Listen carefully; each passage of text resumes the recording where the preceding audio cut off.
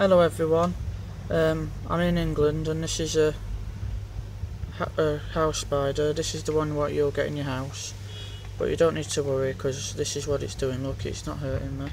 And if you're wondering about its leg, it's because it was on my dog because we were moving these stones in the garden to redo our pond because the pond liner were damaged, and my dog hurt it by accident because she was trying to get it off her.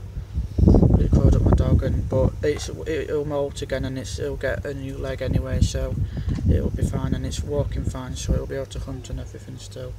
And as you can see, it's not biting me or anything, and it's got perfect fangs for biting, but it chooses not to because they don't want to bite, and it takes a lot of energy out of them as well if they bite something, but also they don't just do it for no reason as well.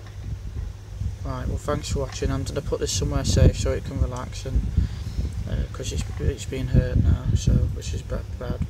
Well, and that just proves something else as well, that it's not biting me even though it's hurt. Right, well thanks for watching. Hope you enjoyed the video. See ya.